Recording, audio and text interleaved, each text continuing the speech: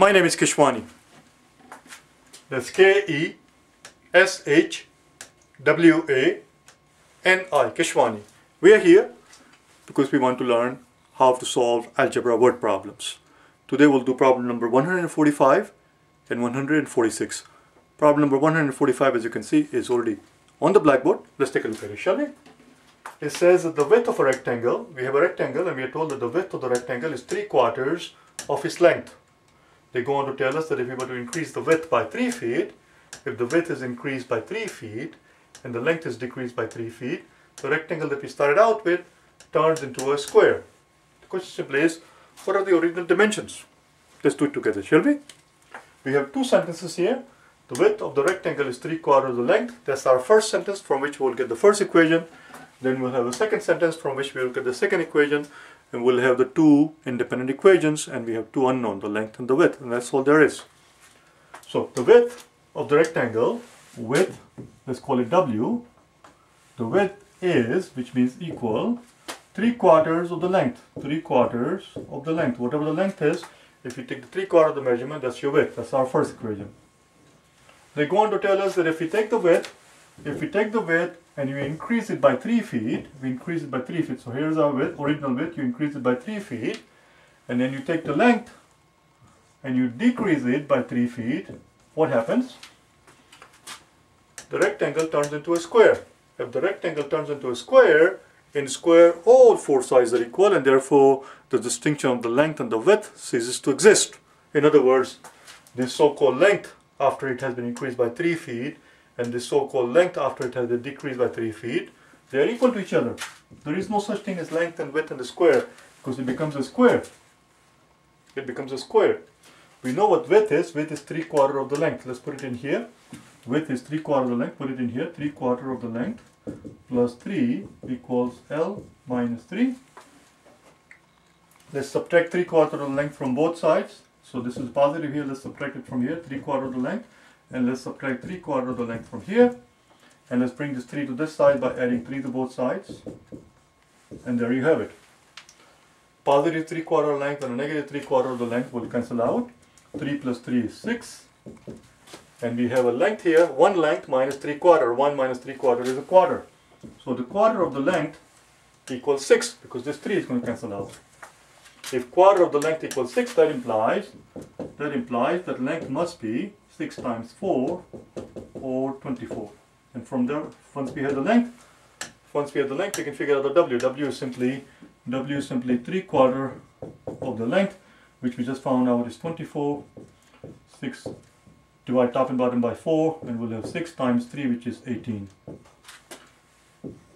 That's all there is. The original dimension of the rectangle must have been 18 by 24. The last thing we need to do at this point, as always, is to make sure that we verify our work, make sure that we do the verification of the answer. It only takes a few seconds. It's worth spending that extra few seconds to buy the insurance. So let's do that. So what we are claiming is that the length and the width are, the length times the width are 24 times 18. 24 times 18. It says that if you were to decrease the length by 3 feet, if you decrease it by 3 feet, it becomes 21.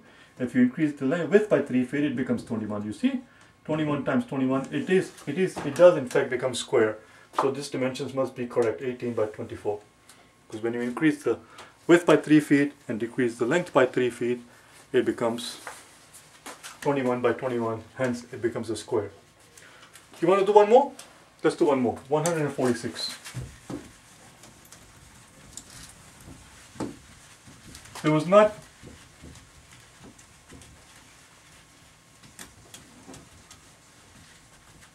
not much in here in terms of verification. Let's do one more. 146. We are told that the length of a rectangle is 2.5 times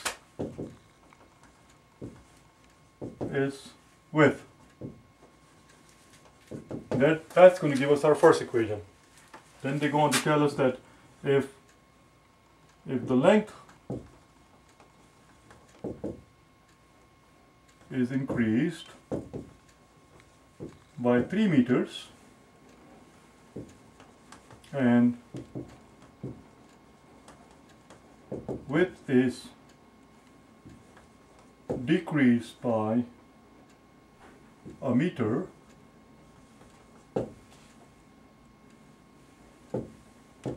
the area of the rectangle remains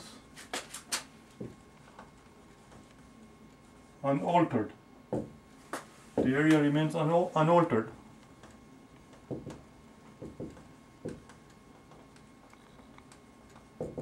What are the original dimensions? So let's find out, shall we? So first equation is very straightforward. First equation, we are told that the length of this rectangle is 2.5 times the width. So the length L is 2.5 times the width. That's pretty straightforward, simple, nothing to it. We're just going to leave it like this. We're going to get to it when we need it. Let's move on to the second sentence. We are told that if you were to increase the length, if you take the length and you increase it by 3 meters, so you have our length, and if you increase it by 3 meters, then what do we do with the width? We take our width and increase it, rather decrease it, not increase, decrease it by a meter. What happens when we do that? We are told that if you were to increase the length, if the length is increased by 3 meters, and if the width is decreased by a meter, what happens? We are told that the area of the rectangle remains unaltered. Area of the rectangle remains unaltered. What about the original area of the rectangle was? That quantity doesn't change.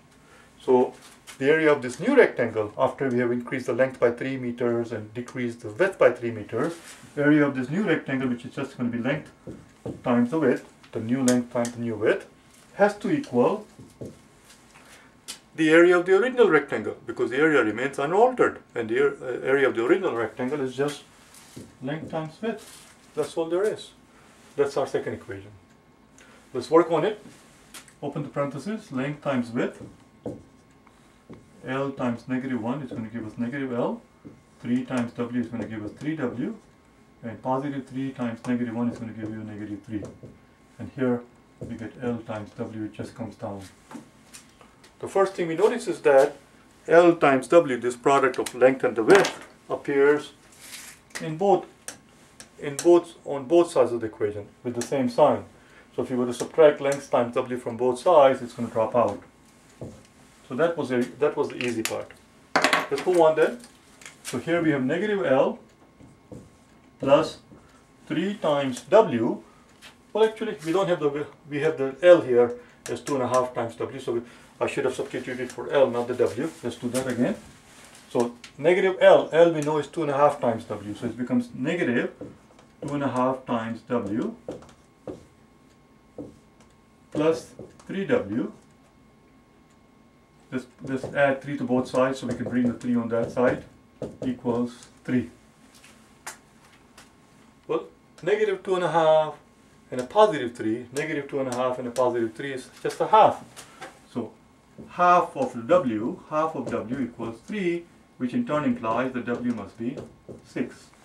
The length must, or rather, W must be 6. The width is 6. If the width is 6, how much is the length? The length is right here. Length is simply 2.5 times W. W we know is 6, so it's just 6 times 2.5. 6 times 2.5. 6 times 2 is 12. And half of 6. 6 times 2 is 12, and half of 6. 6 times half is 3. So the length must be 15.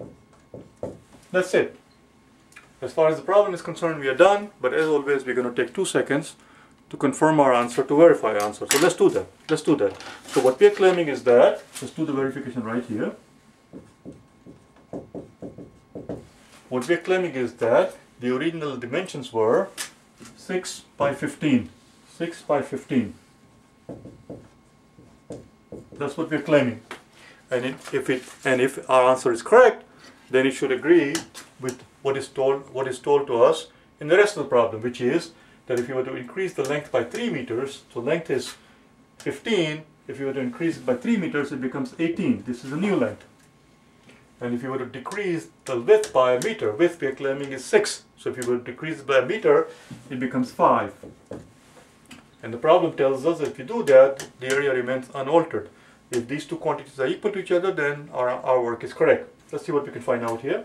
Oh, I see a 6 here and I see a 18 here. Let's divide both sides of the equation by 3.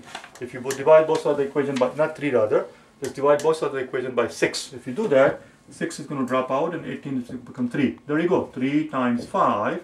3 times 5 is 15. Our work is in fact correct. Our work is in fact correct. Bye now.